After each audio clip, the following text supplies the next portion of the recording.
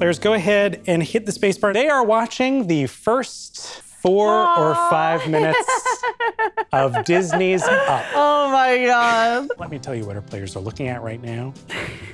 A young couple buying their first home. It's a fixer-upper, so plenty of work is required. They wander up a hill toward a tree underneath which they have regular picnics. As time goes by, the couple gets older and they end up wanting a child. Sadly, the woman cannot. Before you know it, they're old and gray, living in that same house. And as that woman follows that man up their hill one last time toward the tree they picnic underneath, she falls over and ends up in the hospital. He kisses her on the forehead in her hospital bed as we crossfade into her funeral.